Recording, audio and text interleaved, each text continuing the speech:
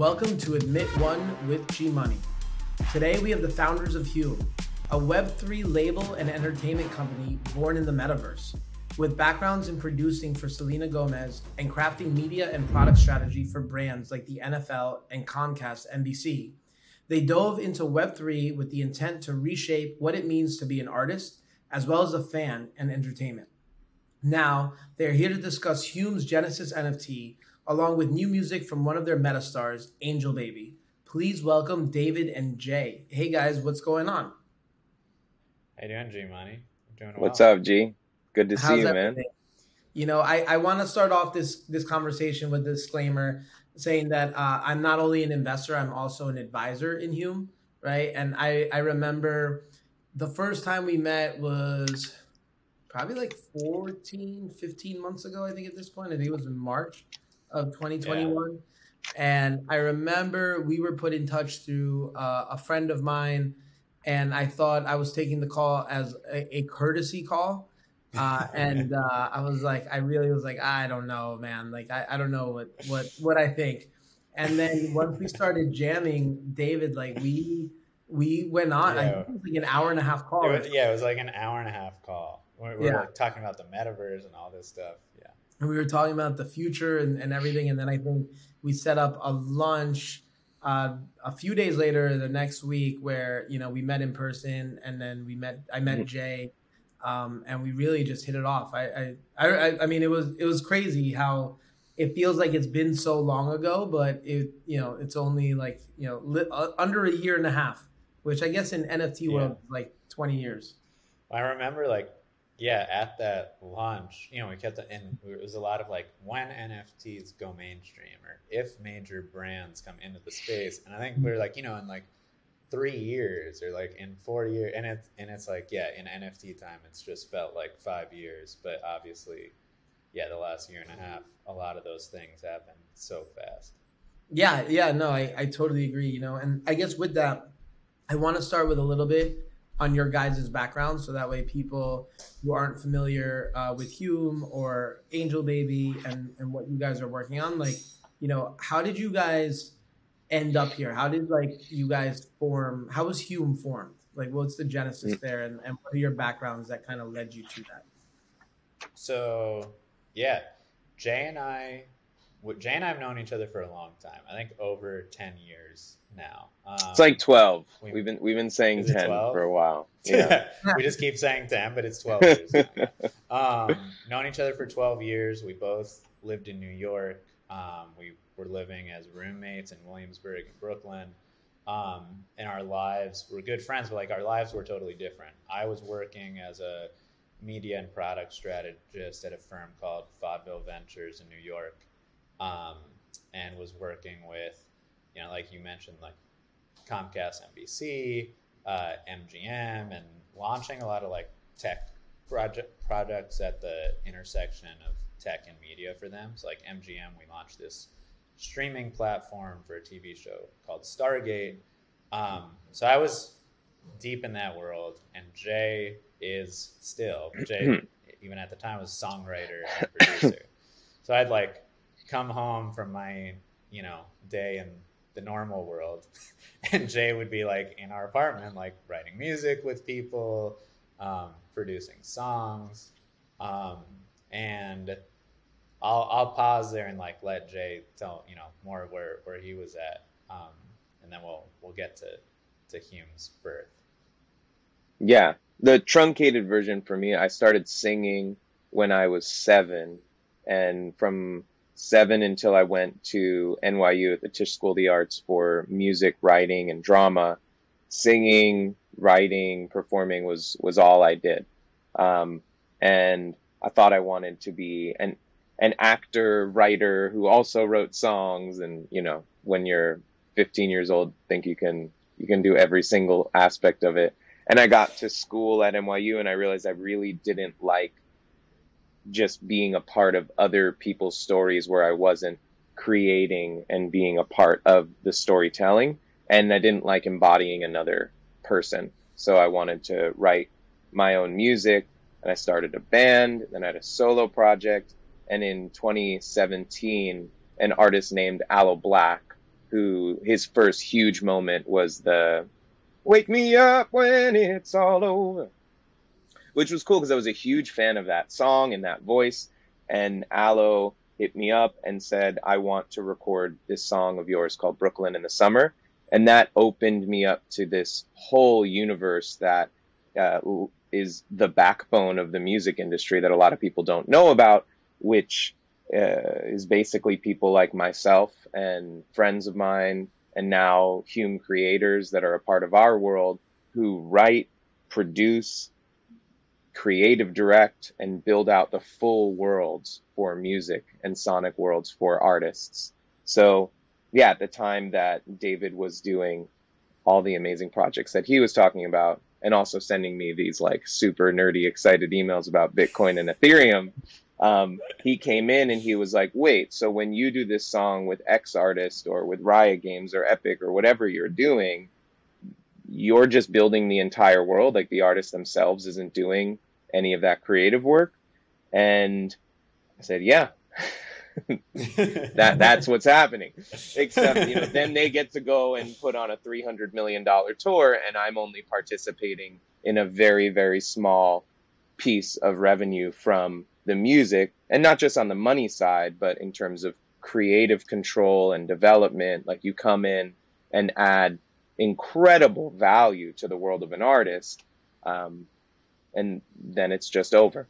So that's when we started to get really excited about the concept of virtual artists, and David, way ahead of his time, talking about like media assets on the blockchain in 2017. Yeah, 2017. Okay. So I quit that job that I had, and I went deep into what now, you know, we're all calling Web3, but like at the time went deep into crypto, went down the Ethereum rabbit hole, and spent about like 2 years. Me and a couple friends had an advisory firm. I think the blog still exists. We did like a bunch of research on different protocols. It's called Abacus. So I get really deep into all of this, and I started seeing what's coming, like NFTs, metaverse, any type of, you know, digital asset on chain.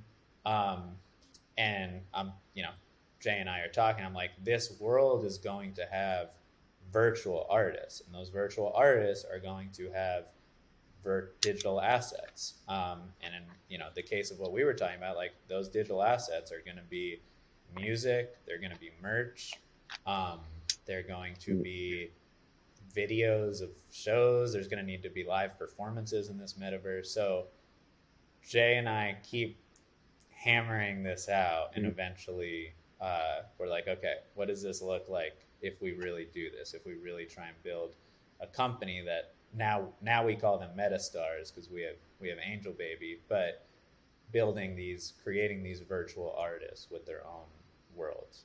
We don't usually get to talk about, but we have more time today, and it's you. But I always describe it like we were like two kids with a rock band in their parents' basement in Ohio, and like it just started purely out of fun. Like, we're talking about it very technically right now, but we were coming up with character ideas, and we were doing like podcasts of these characters. It really was two best friends coming from different worlds, having a lot of fun and having this like huge idea and dream. But we talked about it more like, yeah, that would be amazing if we were to, you know, quit everything we do and just go and build virtual artists together. And we started doing it for fun, and it happened really organically, which I think was a cool part of it all. Like, it wasn't super calculated. It was more, David kept talking about virtual money's here, virtual people are next. And I kept saying, oh, I really want to do that. And then it just kept happening and kept happening. And most people thought we were nuts. Like, we would talk about this, and, you know, it was a lot of that would never happen, or like, that doesn't make sense. You know, we had conversations with record labels about signing some of these virtual artists. Let's talk about that, right? Because I think that was really interesting. So Angelbaby was not Hume's first artist, right? Correct. Yeah. Hume didn't exist. Like, Hume's not even in the picture. It's just Jay and David trying to tell people about the future, and people being pretty rude and slamming doors in our faces. Right. And so like let's talk about that. So what was your first foray into the virtual artist, the digital artist? So we had these virtual DJs named Ivan and Peter. We had teamed up with Flula Borg, who's been in Suicide Squad and the Pitch Perfect movies and a bunch of other things. And we start like learning what it takes to create these virtual artists, the backgrounds that you need to give them, um, what the needs are in terms of like putting content out for these virtual artists. Like, you know, it's not like you can just put out like one thing a month. They need to feel alive. They need to be vibrant. Um, so we learned a lot with Ivan and Peter, and we were approached by a record label to sign Ivan and Peter as artists. Now, they did not. They still didn't really understand the concept because we'd be in these meetings, and even the contract that was offered was like talking about like them owning 15% of my personal entertainment income for the rest of my life, as well as Jay's, and how they own my voice and they own all the music. And they're offering, by the way, like a an advance, which is effectively a loan and not a lot of money. How big was that advance? It was less than $50,000. Wow. Okay. All right. And the way that those deals work is they cascade. So even though it's a deal for only a couple songs, they have the right to continue to option out for 5 to 7 albums. So it starts with 2 songs, and you're basically locked in. Right. We don't need to go down that whole path, but. So, I mean, I guess like, right, that must have been pretty cool. You start working, you start creating these 2 virtual artists, you get a record deal, right, on the table, but the terms are very exploitative, right? So then what happens from there? Well, to add 2 other pieces, and this is, again, we don't get to talk about the full scope of it. We also were offered a Google VR deal, which was much more money, but a similar thing. And one thing David is very, very good at is, I think, seeing what's happening in the future and what's coming. And David's like, we are way too early. This was in like 2017. 2018. Yeah. And I think that whole department at Google had ended up shutting down. And then we also were offered a partnership to go pitch the concept of these characters as a show. So what was really interesting is everyone kept coming back and be like, we'll make it a show. And we're like, well, but it's not really about the show. It's about them being alive and acting in the world like they are alive. They are these virtual beings. They're alive. And David's in a boardroom in both of the situations, on the TV side and on the music side, talking about digital scavenger hunts on the blockchain. And on the TV side, they're like, well, those are just IP extensions. And we're like, no. Everything else is an IP extension. Like, that is the IP. That is the brand. That is the thing. Like, those virtual artists will then have TV shows and have, cooking products and everything that you can possibly imagine. Those are the extensions. This is the pulse of the whole thing. And eventually we just say no to every single deal. And that was definitely tough, because I did say to David at one point, like, you do know how hard it is to get offered a record deal for a project that literally has 0 going on by a major label. Like, there's not a lot of those deals offered every year. They're in the hundreds. And there are tens of thousands of artists who are vying for those deals, and algorithms searching the internet for who these companies should sign. But we said no a lot. And I'm very, very glad we did, because 1 year after we said no to that Interscope deal, which, by the way, took 9 months of negotiating to try to get it where we wanted it, and then just said no. And 2 weeks after we said no to that was the top of COVID. 1 year later, we met you, and 14 months later, we're here. So the power of no is pretty incredible when you believe in something deeply. Right. And I remember when we met you, I was like, we had a good phone call, but like, we had so many meetings now, with super high level people. like telling us like, you know, stuff like, yeah, that's interesting, but what about podcasts? Or like, it should really be a TV show. And we're gonna, and like, we sat down with you and you saw everything we saw. I mean, I think that's pretty just like look at the way we're on this podcast right now. Like you definitely see everything we saw and like where everything's going. And it was cool in that moment to sit down with you and finally like have someone and sit down with someone who like just got it. I mean, we weren't even explaining, we didn't have to explain things to you. You're like, yeah, of course, you know, virtual characters are going to have virtual merchandise. I get it. And that was cool to be able to like finally sit down with someone who just got what we were doing and believed in it, and even had ideas that, you know, we hadn't fully thought of, you know, quite yet.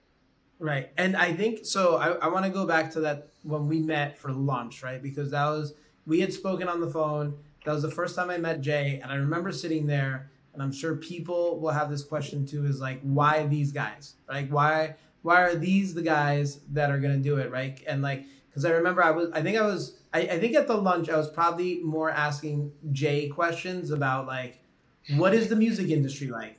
How, you know, what like have you done? Right. Like, and so I kind of want to go into that a little bit, because I think that to me, really, that conversation was really instrumental in understanding how the music industry works, why, you know, it's very different than, you know, the general public probably thinks it is, and why you saw an opportunity for Hume to really kind of thrive.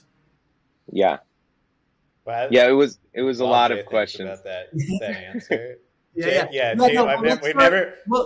We've never told you this, but after that lunch, Jay was like, man, I've never been asked that many questions ever that quickly before. Well, and all due respect to everyone in my like beloved music that I love, as many problems as there are in the music industry, like I have so many people who are very close with that I've come up with and met here, but there's a lot of like bullshit in the music industry. It's like, yo, I love your song. This is great. We're going to do this. We're going to do this. And G's coming in and it's more like, okay, so it's 2017. It's September. How exactly explain publishing to me. Explain this to me. And it was just like such specific questions. And I really appreciated it. And now that we've met, because I came from a different world. But it was really cool. Yeah, we can go into some of that. Because like I think like the question I had right at the outset, right, is like you were this singer-songwriter, you were doing your own music, and you know, it's like why would you want to go make like songs for somebody else? Why would you want to write? Why would you want to produce for somebody else? And I think that was a conversation that was really eye-opening for me at the time, because I think up until that point, I knew that like, you know, insert any pop artist here has a team that works with them. But I always thought that like everything, you know, at the end of the day, like it's their baby. And finding out like that's not the case. Right. And so I think that's super important. I think people would be interested in that aspect of like, what are like what is the inside of producing a hit song look like? Yeah. Cool. I will preface this with, there are a lot of people who like the system as it is. I personally believe that and I love a lot of those people, but personally believe that it is fractured and broken. And what I experienced, I got into it because I first thought, oh, this is great. I'm going to get to write music in so many genres, right? Like I've had songs that have taken off that are rock songs, dance songs, R&B songs, pop songs, rap songs, like gotten to work on so much different music, and ranging from big artists like we talked about with like Selena or Demi or G-Eazy and Aloe, to then developing music for League of Legends or for Fortnite and being a part of those things. But it left me feeling unfulfilled at the end of it, because you put all of this energy into this thing and you don't really own it. You own a little bit of it, but you don't really own it, and you don't have any control of it, and you're now kind of just a passenger in a freight train if it's going really well that you have no control over. And otherwise, you're just a passenger in like a burning vehicle that is charred and left on the side of the highway in like Wichita, Kansas. And you're like, what the fuck? That was a Tesla, you know? And that got really, really difficult for me. And I made a decision that I wanted to start developing things that I owned. I wanted to prioritize ownership. And I had put so much time and energy into developing projects, even as an artist myself. Like when I was in my band, I developed that project and co-produced on everything and wrote the songs and came up with the vision of the clothing and our music videos and everything we did. And so to start doing that with other artists, but then not really being a part of it, just being like a service person, I don't want to be a service person. I want to be a entrepreneur and an artist and a creator and build things that I have a deeper stake in. So, and then when we're talking about the song, I'll mention this. I won't mention the name, but one of the biggest artists in the world just came out with an album in the last month. I have a good friend who has 2 songs on that album. He got 2. Guess how many songs he wrote for that project? He got 2. I mean, none, 2, 3, 850. He spent 25% of his time for a full year. He wrote 850 songs, and he got 2 on it. Now, if those 2 songs become the biggest songs on the planet, which is very, very difficult, David and I were talking about it last night. He stands to go and he could get a huge publishing deal, which means it's an advance, so like a loan. Say he goes and gets a crazy publishing deal, $5 million, $10 million. But now you're just in debt. You're just straight up in $5 or $10 million worth of debt. And any dollar that comes in, you don't receive, they take 100% of it until you recoup the entire advance. So when you just go through like the mechanics of it, artistically, you're just a passenger, but you're giving so much. And then financially, you're either in debt or you're receiving the smallest amount of revenue. So the people who are really, really making money are the ones at like the top. And that's a small amount of people. In an industry that doesn't even make that much money as a whole anyway, comparatively. And just on the music side. And the artists who are making money outside of just the music, the touring, the merch, and then the songwriters who wrote all these big songs that lead to that aren't seeing any of that. Right. Yeah. And I always said that like the money in music is around the music. And this, I'll separate myself as an artist and just be like business Jay for a second. When you think about that, right, like the music is the most important part because it's driving everything. Like what would Drake be without all of Drake's songs? Or what, Kanye's a great example. What would Kanye be without all the music? Why is Kanye a billionaire? It is not from the music. Kanye is a billionaire because of products and tours and, you know, movies. And it's right. like, no. Yeah. And so I guess, I think that's a really interesting point, right? Because I think, so you're seeing all of this happen, and you know that to me, that conversation was an eye opener, right? When you were kind of describing, and I think I was specifically asking him, like, okay, so if I'm a writer and I go and I work with you for 8 hours a day, how much am I getting paid? Like I was asking you questions like that, and you were like, the numbers you were giving me were like so insane. I was like, this is unbelievable. Like there's no way that this is real life. How, like, knowing what the industry is like and how things are, and what the status quo is, how were you looking to change that with Hume? you want me to answer that, David, or you want to take a stab at it? Why don't you answer that? Yeah. Well, the other piece, let's put everything I just said into a tiny box. I'll put the box on my shoulder. The other box to open up was the blockchain, right? And NFTs, and seeing that there was now a new way to distribute and monetize music.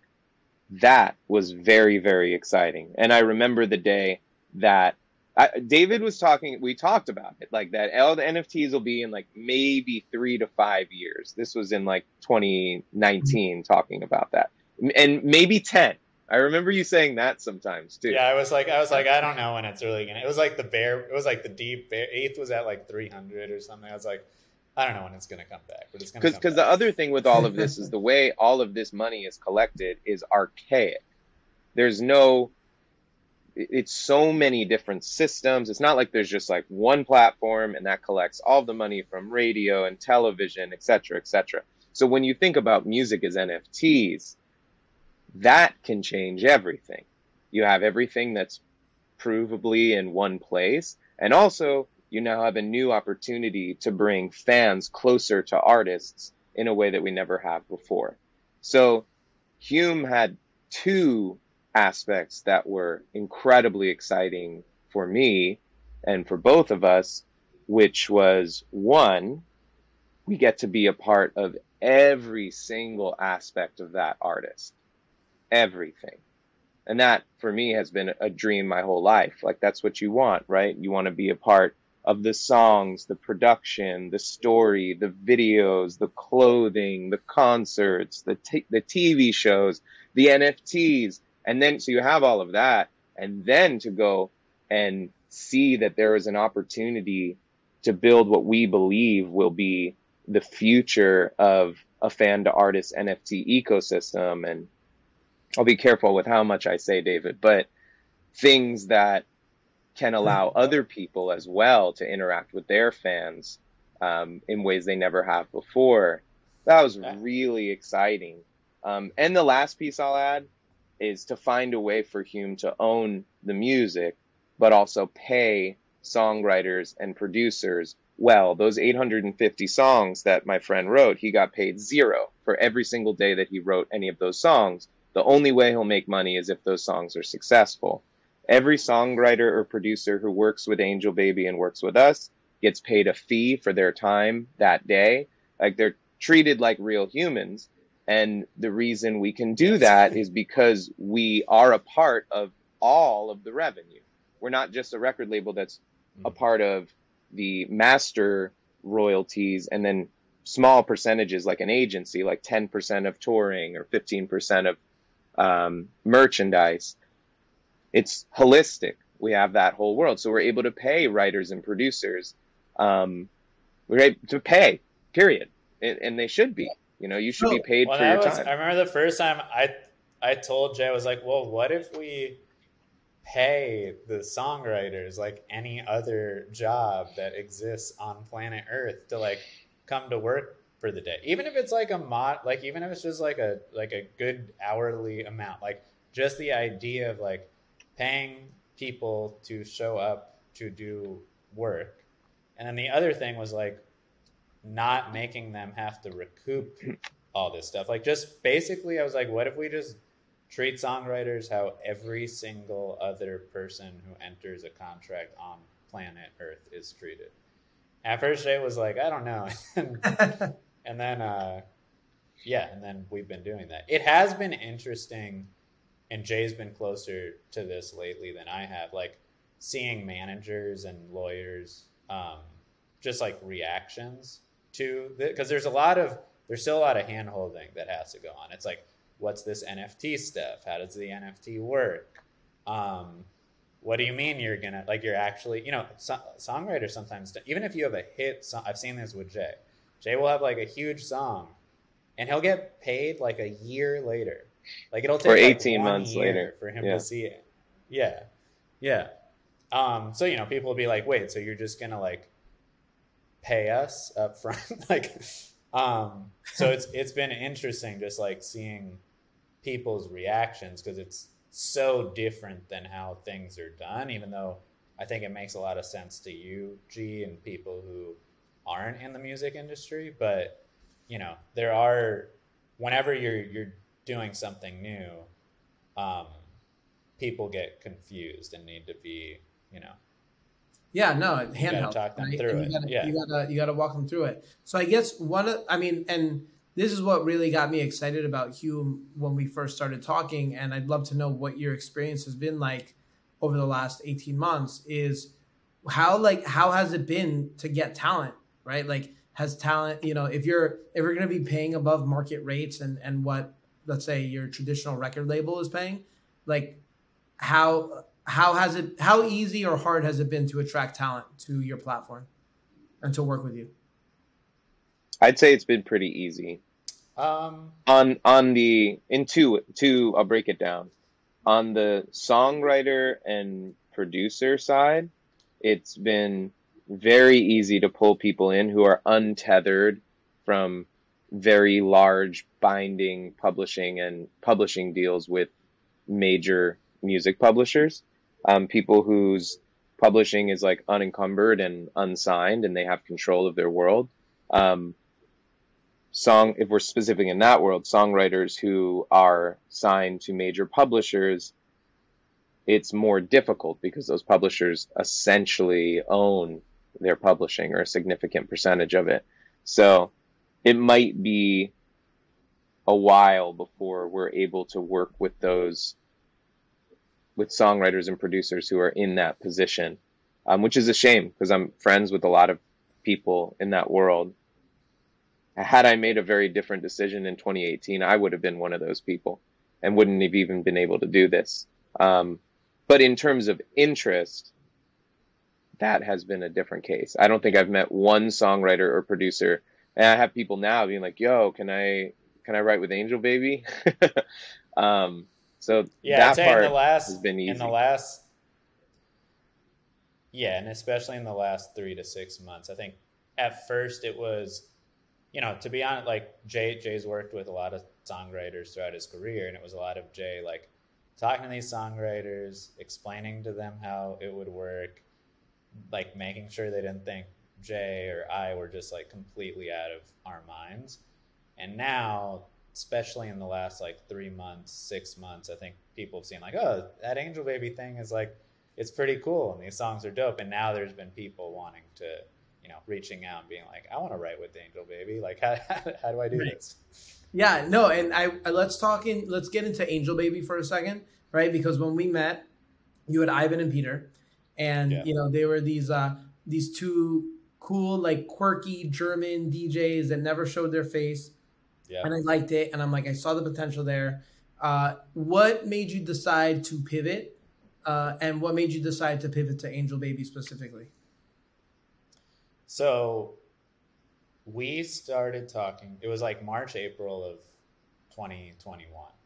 So right around when Bored Apes launched, I believe, right around that spring. So by the time we closed our seed round, it was the end of August. Like we were talking before, that is like a year had gone by in NFT time. Like Bored Apes had launched, other projects had launched, and now we look at it like Bored Apes was still very small at that point, but it felt massive. And the big thing, one of the hardest things with Ivan and Peter, and one of the hardest things with any artist Jay has ever worked with, just one of the hardest things with an artist is like, how do you get that first group of fans and get people to listen to that music? Like, who are those first people and how do you find them and how do you get to them? And it's really difficult. And what we thought of was like, well, there's all these projects now with completely open IP. What if we were able to base our artists, instead of Ivan and Peter, like you base the artists off of one of these projects, and you're not going to guarantee that people are going to love the artist because there's a lot that goes into that. But what you can guarantee is like that community is going to listen to the songs at least once. They're probably going to like follow the artist and pay attention for a week or two. And then it's up to you if it's good or not.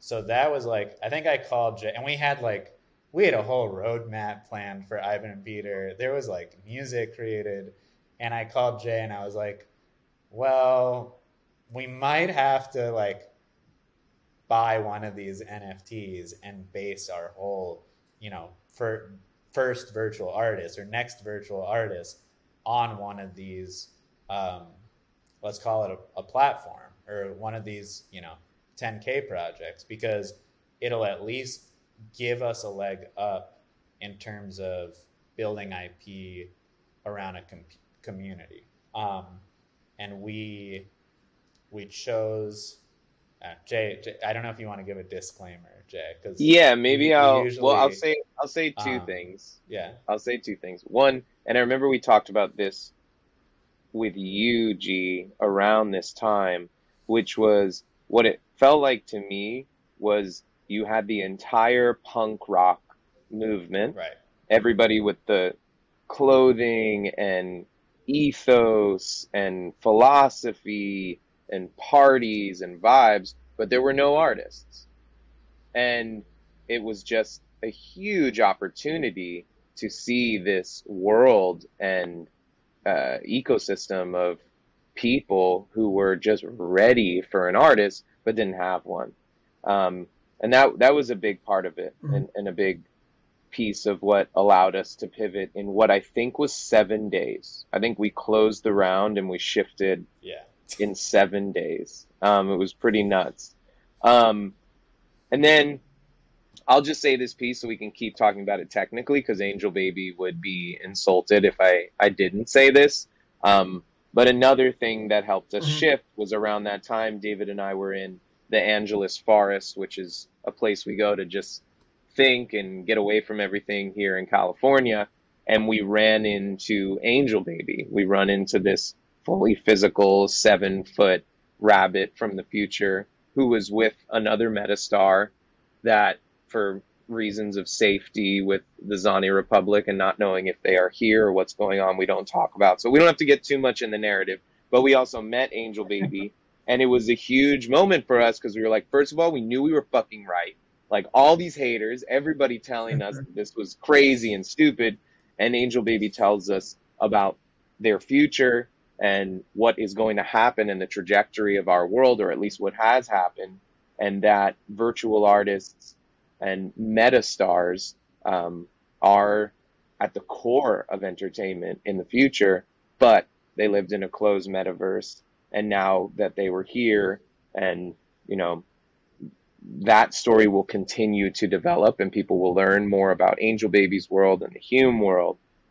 But it is essential that we support Angel in finding their sound here in 2021, becoming a superstar, and building a Hume collective that is determined to create an open metaverse and preserve the art of expression. Because Angel and the other metastars lived in a world where they were forced into hiding, where they were censored.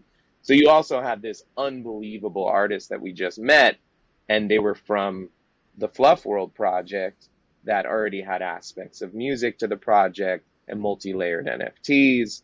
And then we met them all, and they were super cool. So I'll let you take over, David, from like a technical side, in how this concept of this new world of IP allowed us to develop Angelbaby in a way that really wasn't even possible a month before we met you, G. Like, it wouldn't have even been possible. Like, it all happened so fast. And we had to move fast. And we knew that. We knew we had about, I think we said it, we're like, we have 3 months before this starts to explode in a way where we'll be late. So we need to move like next week. And I think next week was like Labor Day. I had my cousin's wedding, and we're like, no, I'm talking to David at 3 a.m. But yeah. Yeah. So yeah, I mean, there was a lot. It was like, okay, should we, we could have spent a lot of money and done a Bored Ape. There were lots of options, but with Fluff World, they did have these like multi-layered NFTs where music, you had like your PFP, they exist right now. You had your PFP, you had a background scene, and then you actually had a piece of music, which they call a nimbus, which is attached to the PFP, and you can swap your music in and out. So we're like, this project already is connected to music. Like, we need to reach out to these people because, who knows what else they had planned. And, long story short, it was, it's been a perfect collaboration, because even Angelbaby's first move, we were able to have Angelbaby and Hume got in a fight. Angelbaby went out to the desert, and Angelbaby sent out this tweet like, I'm in the desert, and all these fluff holders started changing their background scene, which is an NFT in itself, to a desert background. And then Angelbaby, as a token of like thanking all these people for helping find them and helping them, airdrop them all a Nimbus sound of their song NFT. So now all these fluff holders could attach their NFT sound to their PFP. So, and it was cool, just like seeing all these people take a piece of music, attach it to their PFP, and it's almost like a new version of hanging that like concert poster on your wall or something like that. It was like the first time we like saw that, we're like, okay, this. Yeah, like in some ways, and sorry to interrupt you, but before I just forget it, that was like the first time a band had a T-shirt. Like in a lot of ways, that's what that was. That was the first new T-shirt where you, as an Angelbaby fan, said, "Oh, you know what? I want to rep this song on my PFP," and now you could. Now we're seeing a lot of people kind of tap into communities, tap into different PFP projects, and try to kind of play to that audience, right from the get-go. But you guys were like the first people to do it. You know what I mean? Like you guys, I don't think, I'm trying to think. I don't think I saw anybody do it before you guys. I think we were first to do it like that. And then we kept doing it. And the other great thing, and G, was, that community was so focused on music. That happened, and then in November there was a live performance. Angelbaby performed at Art Basel, which you were there. It was awesome, and we, now everybody likes Angelbaby, and people talk about Angelbaby, and it's just like taken for granted that Angelbaby is cool and has good music. But before that Art Basel performance, we were like, holy how are we going to get all these, like, honestly, like Angelbaby was going on at midnight. So we're like, it's going to be a bunch of drunk people who've just seen like real humans on stage. We need to get them to pay attention to a giant screen and think that this giant 7-foot bunny is as cool as like Kanye or Travis Scott or, Billie Eilish. And there was a lot of like meticulous thinking into like how to do that performance in a way that would do that. And even going into that night, we're like, I remember Angelbaby first came on, and I'm like looking around, I'm like, all right, like, let's see, are people going to laugh right now? Or are people going to like think this is cool? And when I saw people take out their cell phones, like people do for a human artist, and start like recording Angelbaby's like intro speech, and then Angelbaby like rapping and going through the song, that was another moment of like, holy shit, like this is really working. The time is working right now for people to be able to like resonate and fall in love with a virtual artist, and this can keep going.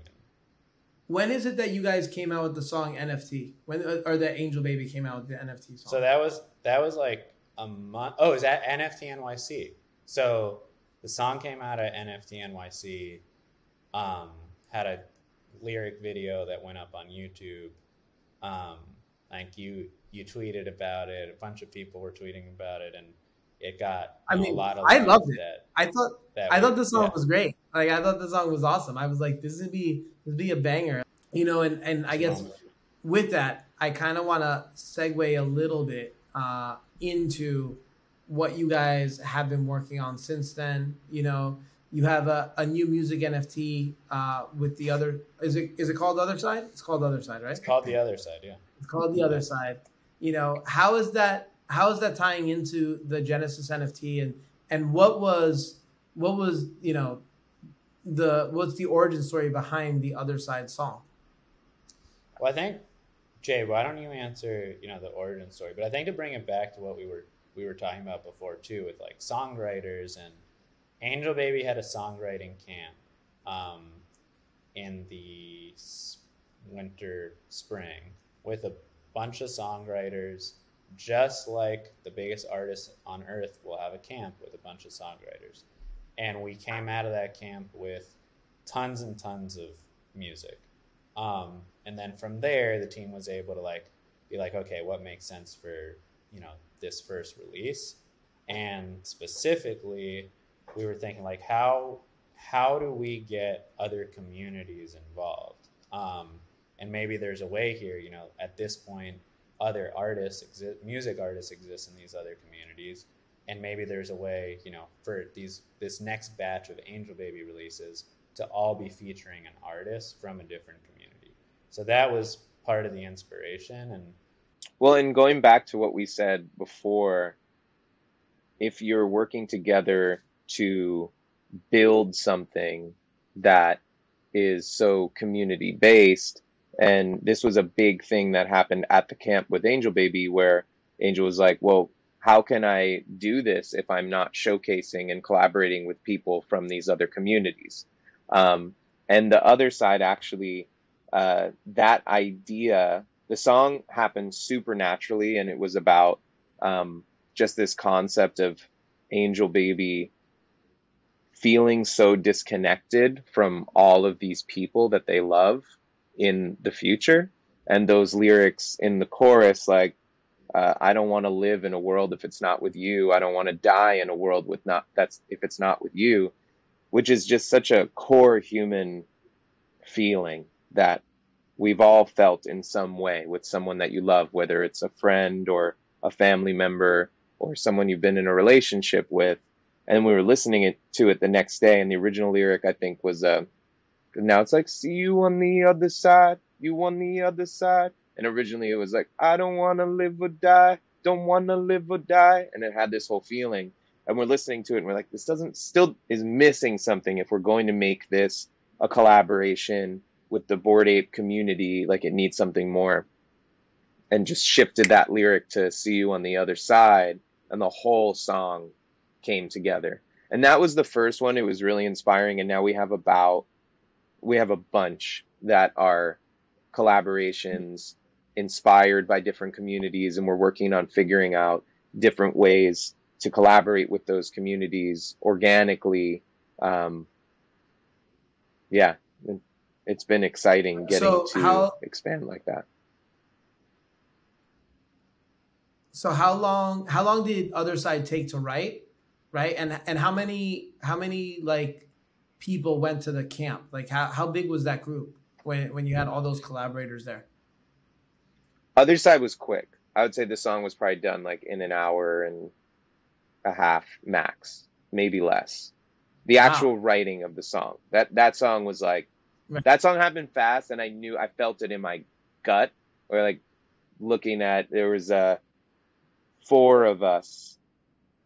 Yeah, it was Angelbaby, myself, Brandon Burnett, and Dallas Catton. It was the 4 of us there. And it was also, now the song happens in an hour, but there was months of preparation in terms of developing the tracks, developing the sound, working with Angelbaby, honing the vision. Say that again? So the soundtrack, like the actual beat, was made before? Yes, it was. Yeah. Okay. Process-wise, I mean, I don't know. I won't give away every aspect of my process, but I'm a big believer in preparation. And by the time you get into that room, being so clear and specific on, okay, what are we writing about? Why are we writing about it? Like, why should anyone care? There's like 40,000 plus songs that come out every day. So why should I give a fuck about your song? Like, it's got to come from a very real, meaningful place. So yeah, by the time we were in the camp, we already had probably like 40 or 50 tracks that had been developed, and probably about 80 to 100 concepts, and a crew of, there was no more than 6 people a day, plus Angelbaby. And it went on for 5 days. Right. It's a lot of songs. I mean, that's awesome. That's yeah, no, that's sick. And now, did you have a musician from the Bored Ape community as well? Or like, is there somebody from the Bored Ape community that was represented on there, or was it just a collab with Bored Apes as a whole?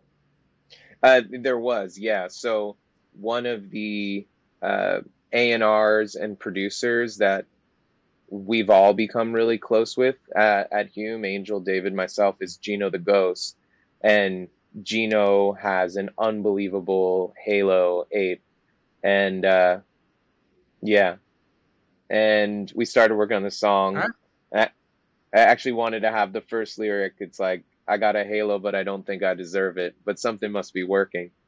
And yeah, it just felt perfect. The synergy of all of that. It also felt perfect having the first collaboration being with the ape community, with David having minted an ape and being. I remember when we talked about that, and David was like, "This is interesting. Like, this is really cool. No one's ever done anything like this." Um, and from a 10,000-foot view, like going back to what we were talking about before of why we were so inspired to develop Hume, to if you're going to simultaneously create a studio that's able to fully develop every single aspect of a virtual artist, from the business side to the creative side, but then also be developing an ecosystem and a platform that people can be a part of to interact with those artists and have fan to artist interactions unlike anything you've ever had before, you have to collaborate with other communities. Like, you just have to start growing and developing. And that was just a huge part of making that pivot. And it was it was a pivot.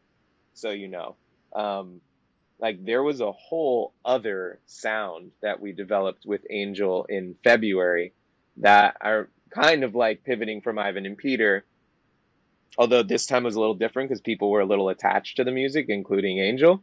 But yeah, I think it took 3 weeks and we threw everything out and started again. What made you decide to pivot? It didn't feel real enough. It didn't feel authentic and real enough.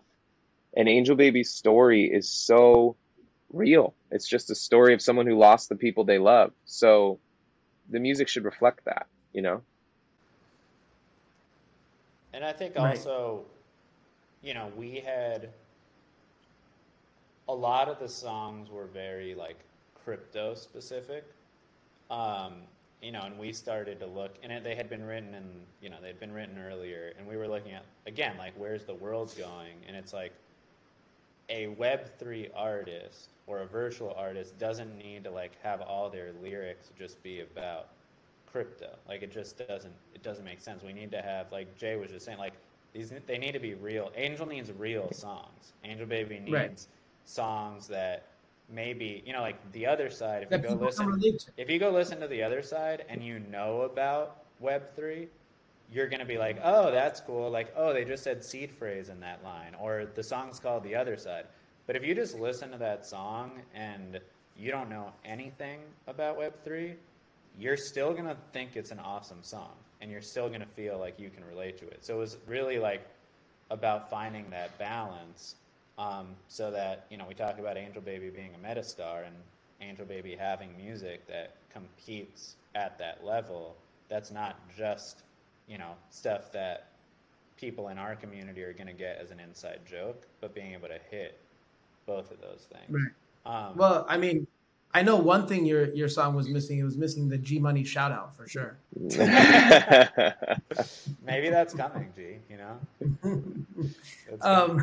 But, I kind of want to, talk, because I know we're running up on time here, and I want to be cognizant of your time.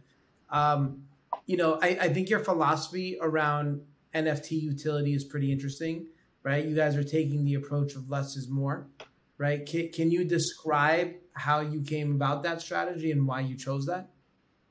Well, I think a lot of it is, there's a lot of big communities out there. And I think with an artist, you want people to feel connected to that artist and like they're part of something that's exclusive and that they feel special. Like I want to feel like I'm in the room with Drake, or I want to feel like I'm in the room with Angelbaby.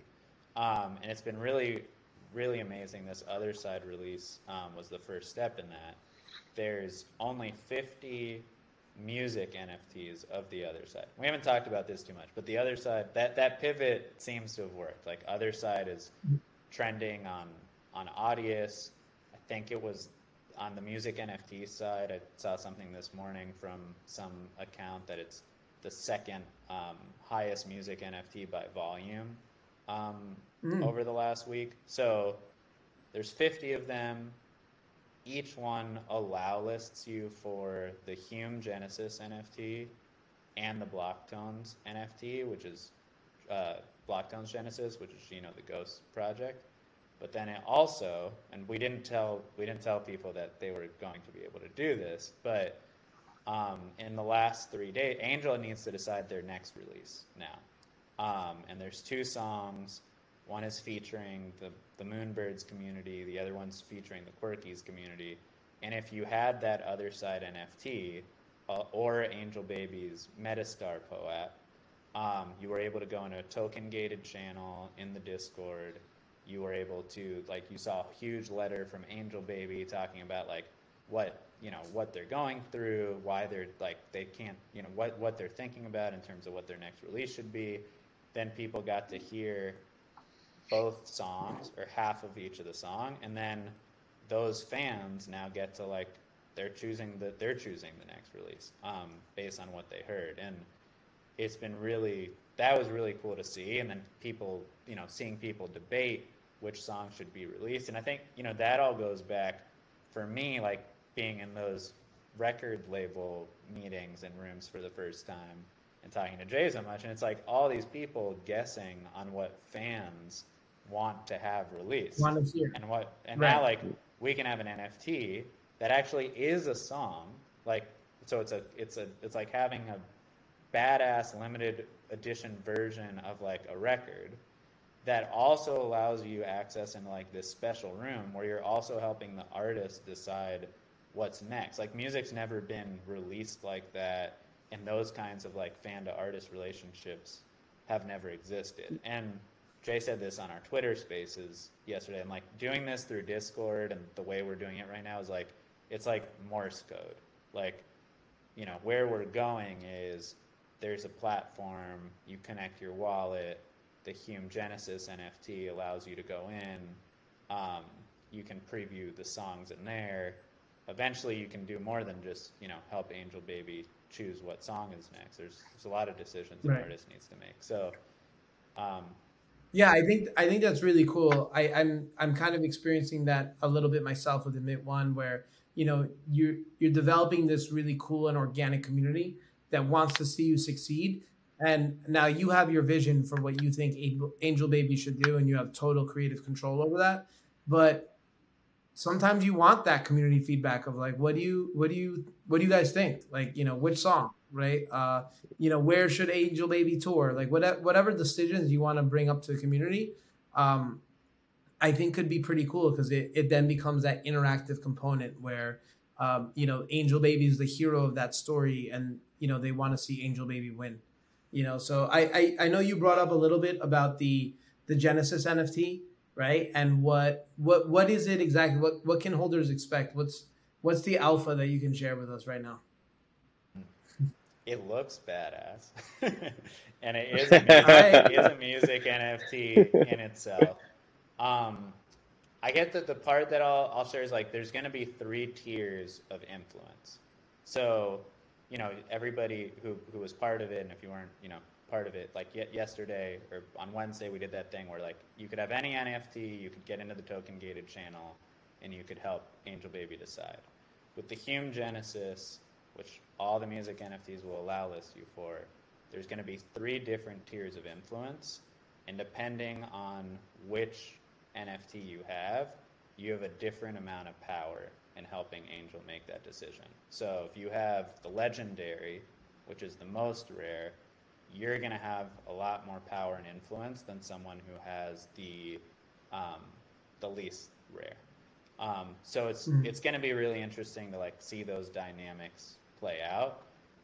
And we've designed it in a way. This might change, but I'm pretty sure this one's not. I don't think this is changing at this point, Jay.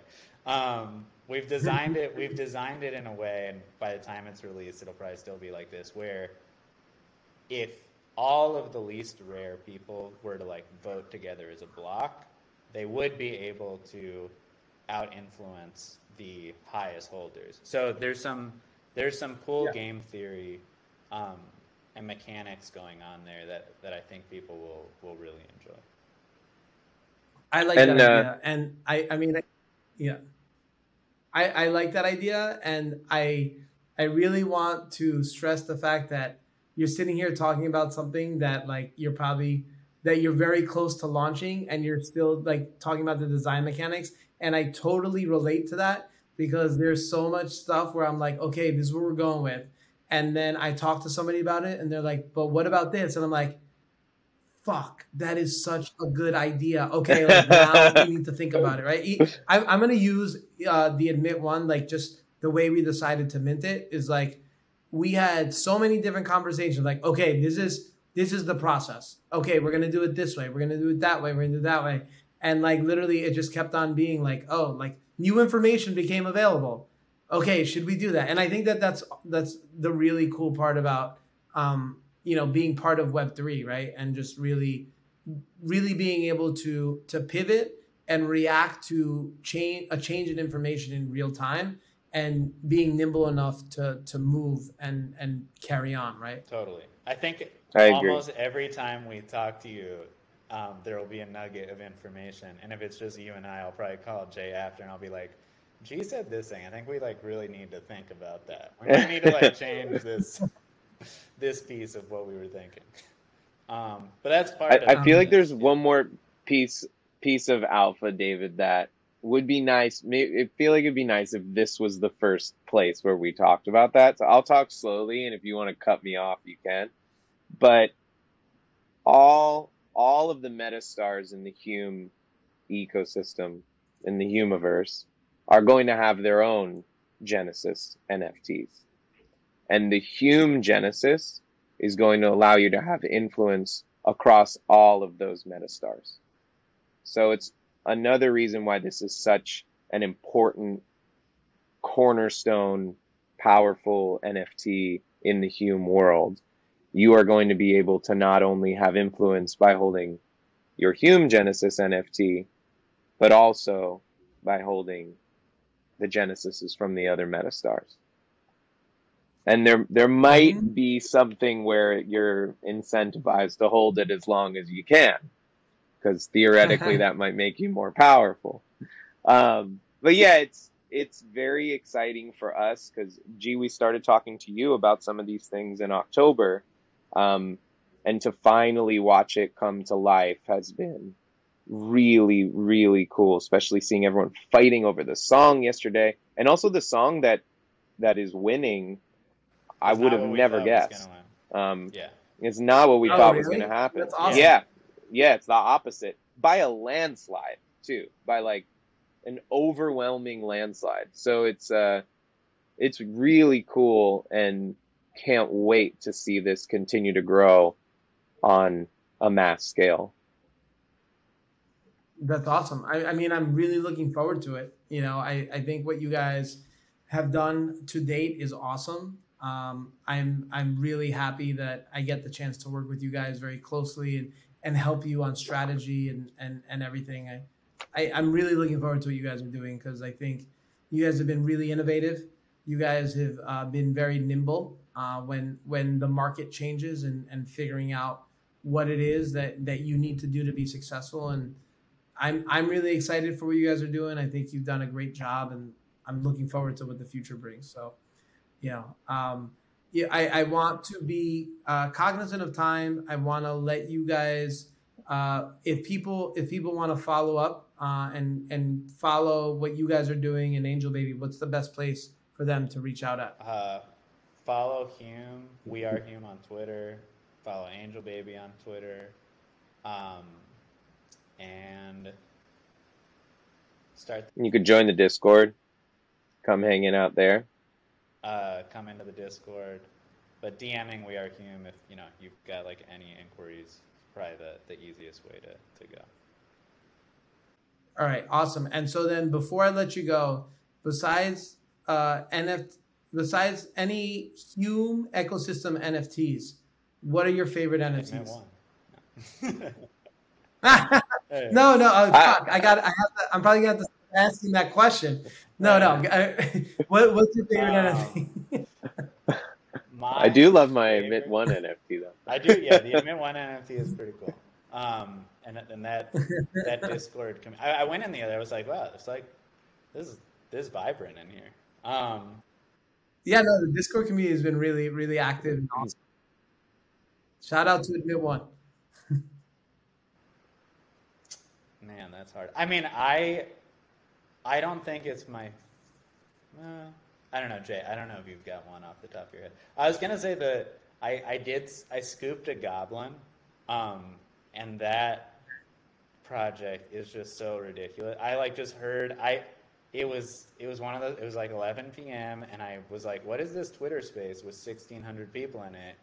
And heard all these people making their goblin noises, and I was like, this is a meme. Memes just fly in this world. I should scoop one of these. So that might be my favorite one right now, because it's just so ridiculous. I do like how you said that.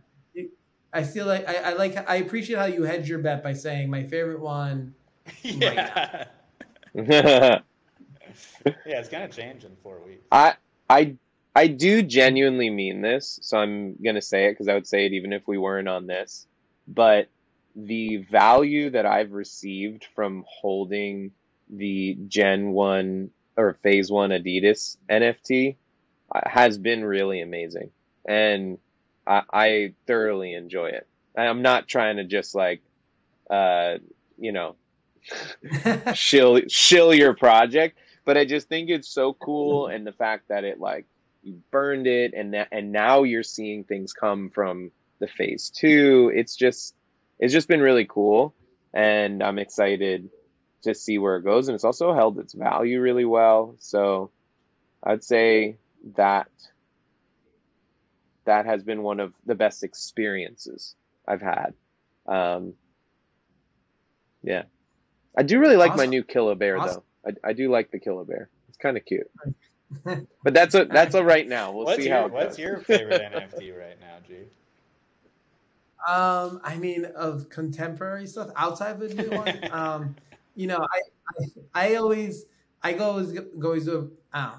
go back to my favorite NFT. I don't think I even own it. Is the collab I did with Torquay in January of last year, just because of what it meant, and how when we started working together, that really opened up my eyes to how I can help empower artists.